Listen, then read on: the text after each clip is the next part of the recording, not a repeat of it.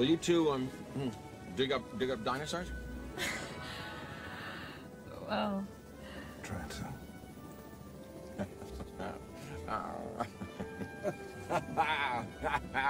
You'll have to get used to Dr. Malcolm.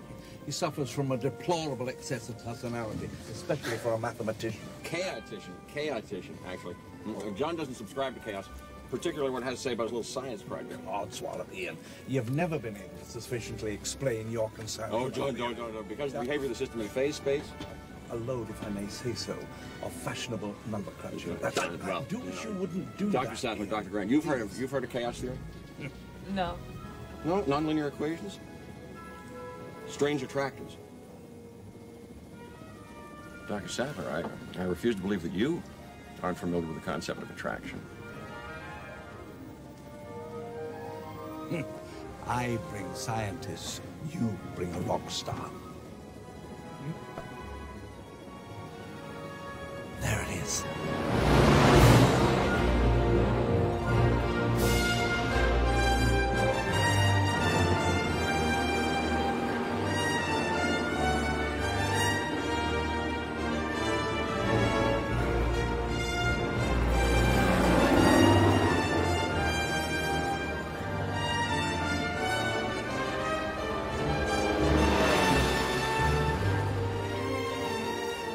Bad wind shears, we have to drop pretty fast, so hold on, because this can be just a little thrilling. Yahoo!